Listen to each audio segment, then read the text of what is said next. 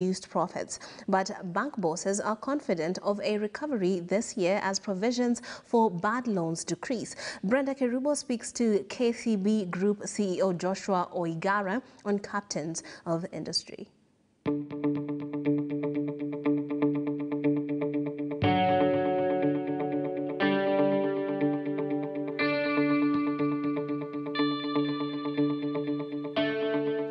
KCB Group Limited is a financial services holding company with its headquarters here in the capital, Nairobi.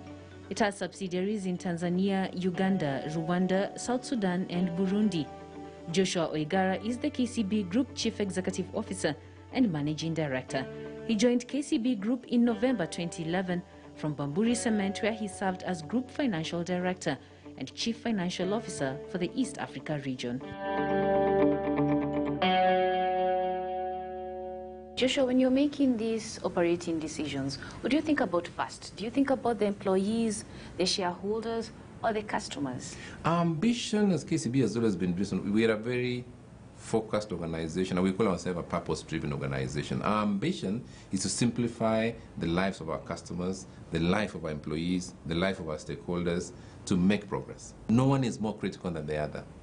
Yeah? And so when we say we're looking for a triple bottom line effect, we look at our people, we look at the planet, we look at our profits.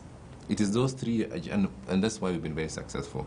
So the answer to you is that employees are as important as the business that we run, as our customers, and all the stakeholders we face. Is there anything good that came out of 2020? I would say that it has recalibrated our vision of how we see our lives and how we build our relationships. Things that are important.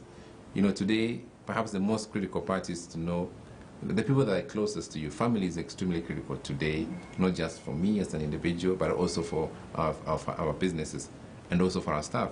Number two, we've also learned what is important in terms of the investment decisions that we make. There are things that we spend our money on that we didn't. So personally, even from terms of financial management, people are much better. We see more savings. And savings is the future of development. Savings is the future of growth. Because sometimes what I have learned in my businesses in the last year is change is something we always take for granted. COVID-19 has shown us that change is very permanent. It comes every day. So we always have to make sure we are preparing ourselves for what will. The way you wear a mask today, you weren't wearing a mask before. Now you learn that you need to carry something for yourself. That is the value I see for the businesses. And how has it been being a CEO in the middle of a pandemic, when everybody is expecting you to have most of the answers? We have a crisis management team, which it's not just me alone. It's a team made of a team of close to 20 executives across the group. And we actually do have a crisis management coordinator that works for me directly. They're always, you never see them, but when a crisis comes in, they come in. So that is, for me, is the bedrock of midwifing our transition and success during. And I say our response has been successful as a bank in the crisis. And so we had sometimes daily conversations, twice a daily conversations.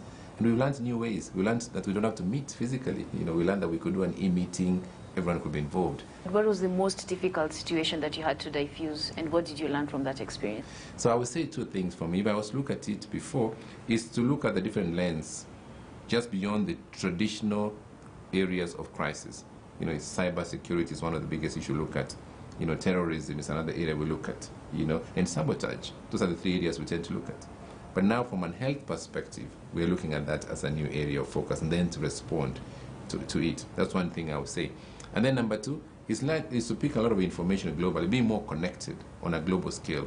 Because we are more connected than we believe today. So what does the 2021 leader look like?